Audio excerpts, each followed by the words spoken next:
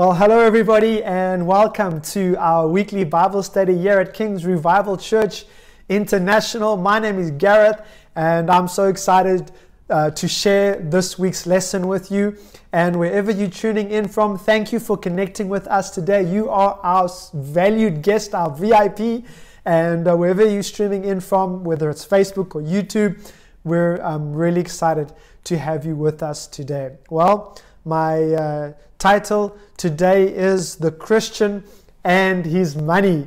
And we're going to look at finances today. And you know what? Money is very, very important. And some religious people in church, they talk as if money is not important at all. Well, you know what? Very rarely do they act like that when they're outside of church. Hallelujah. When it comes to their finances, it's important for everyone. And so money plays such an important part in the lives of all of us that if we don't order our money according to God's will and God's purpose and God's will, our lives will be out of line for the perfect will of God for our lives. And so the right handling of our money is a key to spiritual progress. And I'm going to show you some scriptures in the Bible today that backs up my statements. And so first of all, the first thing that I want to share with you is that there are two levels of wealth in the Bible. And so we have the material wealth and we have the spiritual wealth. The material wealth is the financial wealth, which is temporary. The finances are not going to last forever. Hallelujah. And then we have the spiritual wealth. This is the wealth that's going to last forever. And this is a higher level of wealth. And so what we do with our material wealth will have a lot to do with how much eternal wealth we end up with one day. And so I want to show you that distinction, that clear distinction in the Bible in Hebrews chapter 11, verse 24 and 26. And we see the life of Moses. And Moses is making a very difficult decision within his life. And he chooses to leave Pharaoh, leave the palace, leave the riches of the palace, go into the desert. He was 40 years old. And let's look what the Bible says. By faith, Moses, when he was grown up, refused to be called the son of Pharaoh's daughter, choosing rather to be mistreated with the people of God than to enjoy the fleeting pleasures of sin. He considered the reproach of Christ greater wealth than the treasures of Egypt. He considered the reproach of Christ greater wealth than the treasures of Egypt, for he was looking toward the reward. Hallelujah. So Moses, the Bible says he didn't settle for poverty, but rather he chose the greater wealth, because the greater wealth, the wealth that he was choosing, is on another level.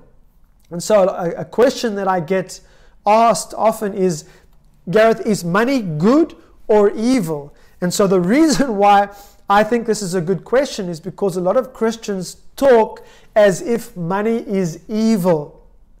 And so let's turn to Revelation chapter 5, verse 12, and let's see what the Bible has to say about money.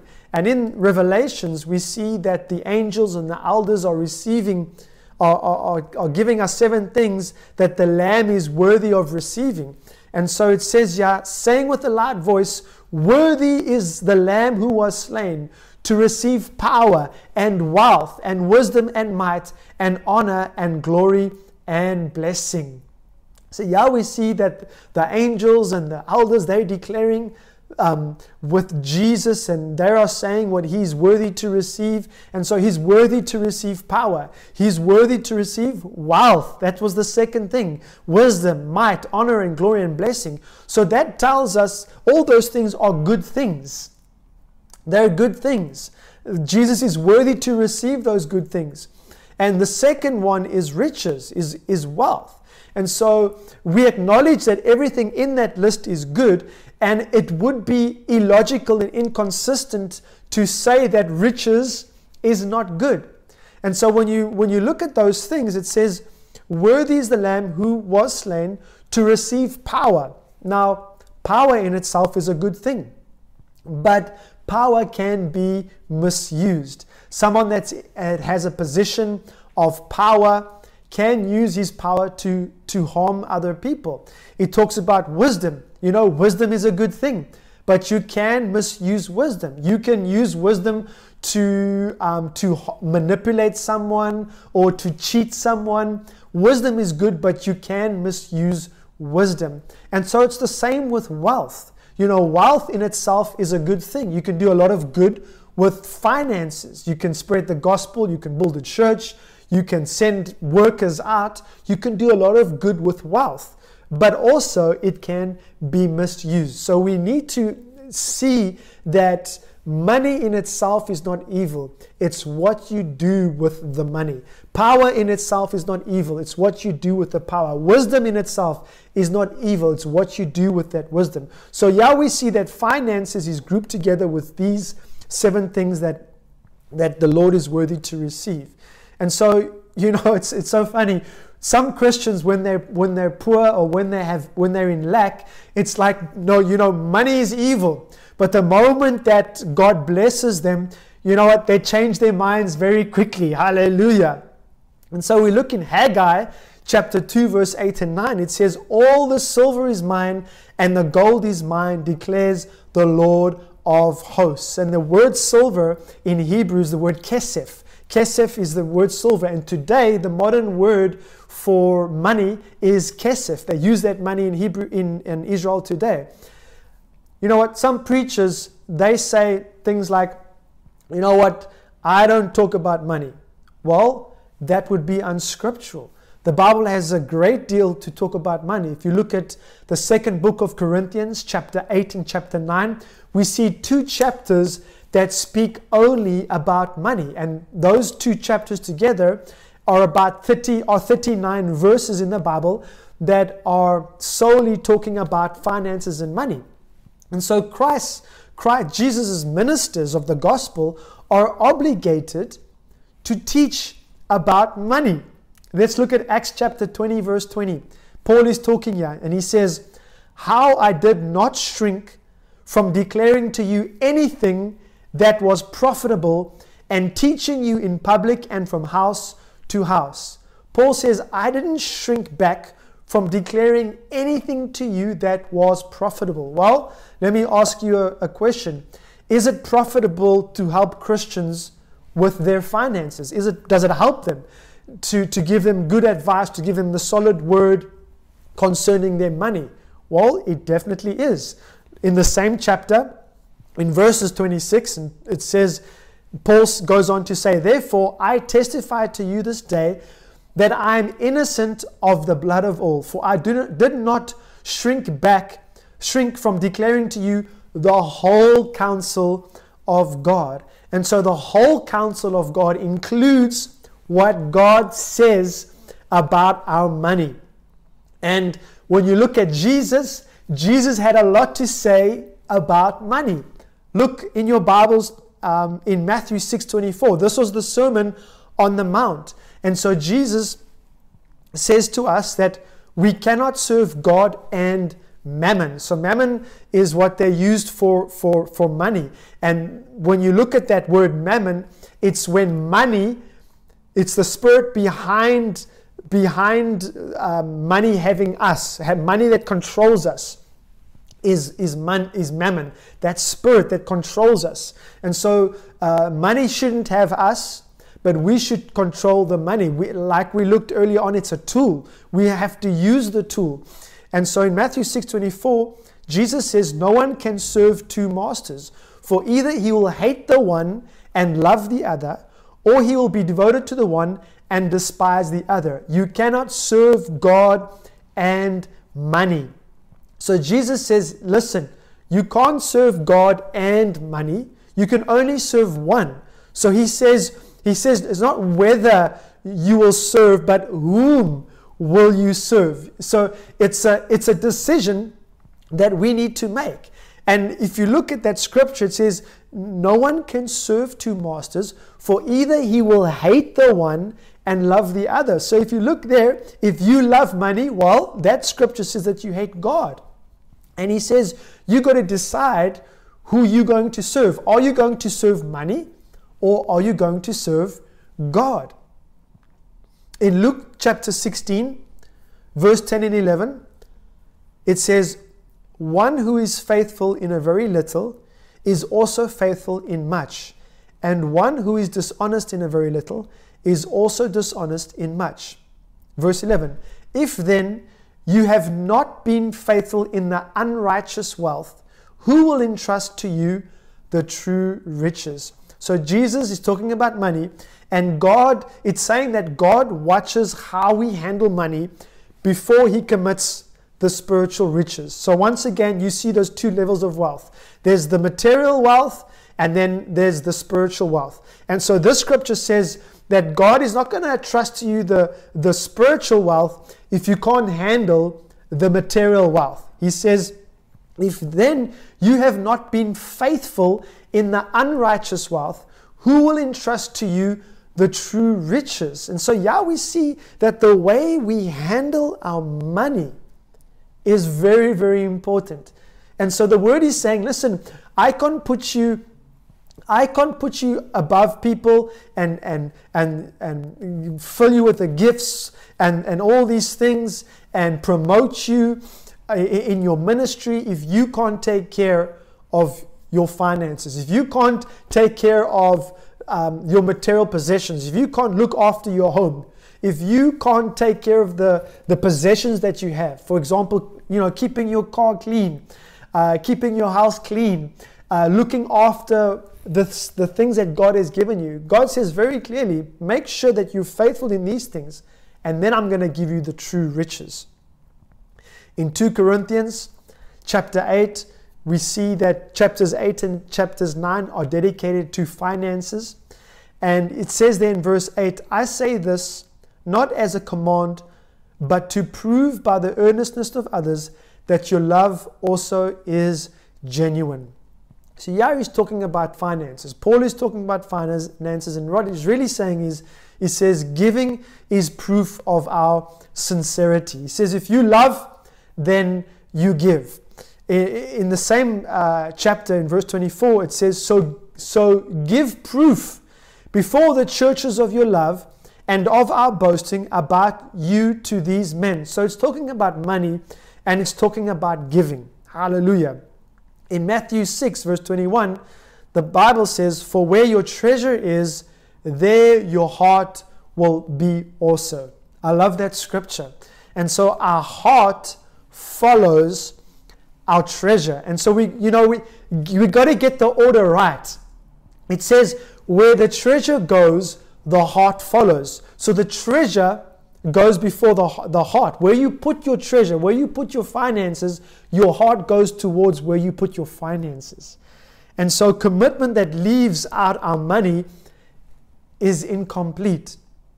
So your heart follows your treasure. And today I want to share 5 principles concerning the correct way to give. 5 things. And the first point that I'm going to share with you is what we do with our money is not based by the law, but by grace through faith. Hallelujah. John 1:17 says, for the law was given through Moses. Grace and truth came through Jesus Christ. The grace came through Jesus Christ. So when we look there, we see that the law came through Moses. That was the channel. The law came through Moses in the form of the commandments. But grace, the channel is Jesus Christ. And the way that it's communicated is from the heart through the Holy Spirit. Hallelujah. It says, for the law was given through Moses, grace and truth came through Jesus Christ. In Ephesians chapter 2 verse 8 it says, for by grace you have been saved through faith. And this is not your own doing, it is the gift of God. Hallelujah. And it is the Holy Spirit is the one that imparts the grace into our hearts. And that's why the Bible says in Proverbs 4 verse 23, it says, keep your heart with all diligence, for out of it flows the issues of life. Hallelujah. Some people might say, yeah, but Gareth, you say that we're not under the law, we're under grace. Does that mean that I don't have to tithe anymore? Does that mean that I don't have to give anymore? No, it doesn't mean that. The Holy Spirit is generous. Hallelujah. By the grace of God, you will never be stingy. Look at the word of God. Psalm 51 verse 12. Restore to me the joy of your salvation and uphold me by your generous Spirit. Hallelujah. The Holy Spirit is generous. You know what? When God touches your heart, He'll touch your pocket as well. He'll touch your purse. Hallelujah. Amen. The Holy Spirit is generous. We think, now we're under grace that, we don't have to give anymore, or we only give when we feel like it. No, actually, because you're under grace, you'll give more. Hallelujah. You'll give more than what you would give under the law. Praise God. And next week, I'm going to share more about the tithe. But the first thing is that what we do with our money is not based by the law, but by grace through faith. Number 2, we do not gain God's favor by giving. He first expects us to give ourselves and then our gifts. And that's a huge key. God wants us to give of ourselves before we give of our gifts. In 2 Corinthians chapter 8, that the two chapters speaking just about finances, chapter 8 verse 5, and this not as we expected, but they gave themselves first to the Lord and then by the will of God to us. And so really it's the Macedonians who were an example. They were very generous givers in the church. And so the Bible says they gave themselves first to the Lord and then by the will of God to us. And this is a huge key, that we need to make sure that we've given our hearts to God. We've given our lives to God. And giving of ourselves, that is actually the starting point. In Romans chapter 12, verses 1 and 2, it says, I appeal to you therefore, brothers, by the mercies of God, to present your bodies as a living sacrifice. So you got to give yourselves first, holy and acceptable to God, which is your spiritual worship. Do not be conformed to this world, but be transformed by the renewal of your mind, that by testing you may discern what is the will of God, what is good and acceptable and perfect. So yeah, we see that you've got to give yourself to God first, and then you will know what God's will is for your life, for your finances. Hallelujah. So there's an order. It's give yourself first and then your gift. Give yourself your life first and then God will reveal His will. And there's 3 things about the will of God. The will of God is good. Hallelujah. The will of God is acceptable, and the will of God is perfect. Praise the Lord. Number 3 is God's grace provides abundance. And this is a key to give correctly.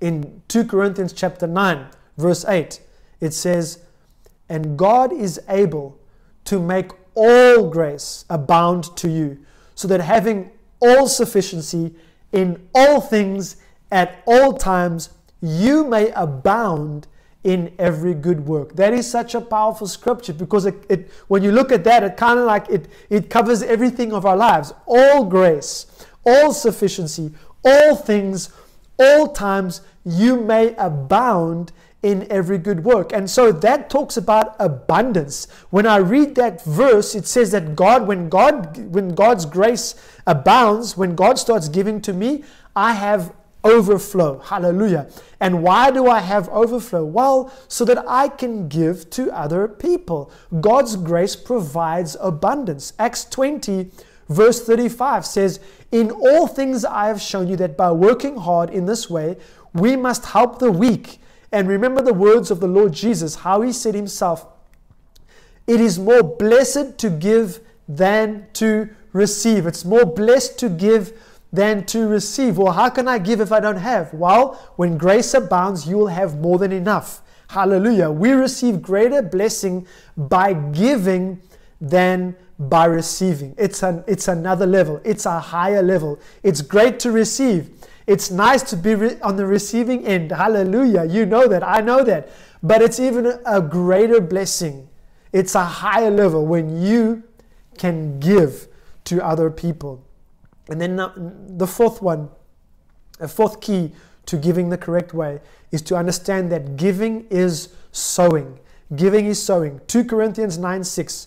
The point is this: whoever sows sparingly will also reap sparingly, and whoever sows bountifully will also reap bountifully. So a few things we can take from that scripture is, first of all, he's comparing giving financially as sowing seed, like a farmer. A farmer goes out and a farmer sows seeds. And what happens when the farmer sows seeds?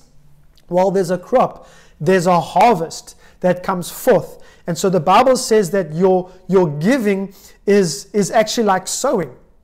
And he says that those who sow sparingly will reap sparingly, and whoever sows bountifully will also reap bountifully. So in other words, we reap in proportion to what we sow, just like the farmer. And so your giving has so much to do with your total prosperity. Praise God. Proverbs 11 verse 25 says that the generous shall prosper. Hallelujah. You know, when I think about a farmer doesn't just throw his seed in any place. No, he tills the land. He chooses the land. He prepares the soil, and he strategically plants his seed, and then he waters the seed, and he takes care of the seed, and then he has an expectation of the seed to grow and to bring fruit eventually. Hallelujah. And so a farmer is very strategic, and he chooses his soil. It's the same with us and our seed, our financial seeds that we sow. Don't just throw it anywhere. You've got to strategically place the seed where you get fed. Place it into fertile soil where the gospel is preached, where that ministry wins souls. Hallelujah. Where they take care of the ministers, of the orphans and the widows. Praise God. Because that is fertile soil. You know, places like our ministry, in Pastor Deal's ministry, King's Revival Church, we spread the gospel. You know, it's fertile soil. And so don't just scatter your finances anyhow. You've got to pray about it. You've got to strategically place the seed that God has given you. And then don't get discouraged while you're waiting for your harvest, because there is an interval between the sowing and the reaping. Galatians 6:9 says, "And let us not grow weary of doing good, for in due season we will reap if we do not give up." We will reap. In due season, you will reap. Hallelujah. All the tithes that you have brought to the church, every seed that you have sown, every offering that you have given, God sees it, and God will bring that seed into fruition. Hallelujah. The fifth key is giving is part of our worship. Exodus 23 verse 15. "You shall keep the feast of unleavened bread, as I commanded you. You shall eat unleavened bread for 7 days at the appointed time in the month of Abib. For in it you came out of Egypt. None shall appear before me empty-handed." And so we see here, this was the Passover. And this was a specific command to the people of Israel. And God says, don't appear before me empty-handed. Don't come without an offering. In Psalm 96 verse 8 it says, "Ascribe to the Lord the glory due his name." It speaks about worship. "Bring an offering and come into his courts." Bring an offering. First bring an offering and then come into his courts. Hallelujah. Giving to God is sacred. We should do it prayerfully. We should do it worshipfully. And we should do it in faith. And you know what? God doesn't need our tips. When we go to church, when we bring our offering, when we bring our tithe, it's not, shake the jacket and see if we can just pull out a few dirhams, a few coins. No. God says it's a form of your worship. It's a part of your worship when you bring your offering, your giving. Hallelujah. So 5 principles concerning the correct way to give. Number 1, what we do with our money is not based by the law, but by grace through faith. Number 2, God first expects us to give of ourselves and then our gifts. Number 3, grace provides abundance. The grace will abound in all things at all times, so that you have more than enough to be a blessing to others. Number 4, giving is sowing. Giving is sowing. It's like sowing a seed. When you sow those seeds, when you start giving, you can expect a harvest. And number 5, giving is part of worship. It's a sacred part of worship. It needs to be prayerful. It needs to be thoughtful. It needs to be prayerful. It's part of your worship. And it's something that we don't just do haphazardly. Hallelujah. It's part of our worship. Praise God. Well, I pray that this has given you more clarity on what the Bible says about finances. And next week, I'm looking forward, because I'm going to talk about the tithe. Hallelujah. We're going to look at the Bible and what the Bible teaches about our tithes. Hallelujah. I pray that you've been blessed today, and I want us to close with a short prayer before we go.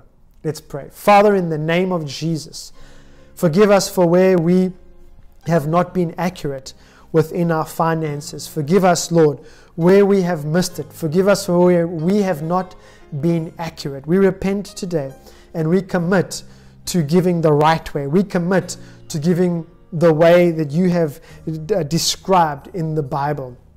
Father, I thank you that you provide every financial need that there might be today, that you will provide, that you will make a way, and that you will provide for every financial need in every home represented today. Thank you that my God shall supply all my needs according to Christ's riches in glory. Thank you, Lord, for provision in Jesus' name. Lord, I thank you for healing right now over every person that is struggling with an illness or a disease. By the stripes of Jesus, be healed in Jesus' name. Lord, I thank you for restoration and unity in every home, every marriage today. Thank you for peace and restoration and reconciliation in Jesus' mighty name. Lord, I speak your blessing and your blood to cover everyone listening today. And we thank you, Lord, for a great week ahead. In Jesus' name we pray. Amen and amen. There we go, church. God bless you. Thank you for tuning in. And we will see you this week at our services, our main services. Don't miss Pastor Dill. He's preaching up a storm, and I know that you're going to be blessed by the message. God bless you. We see you this weekend. Bye-bye.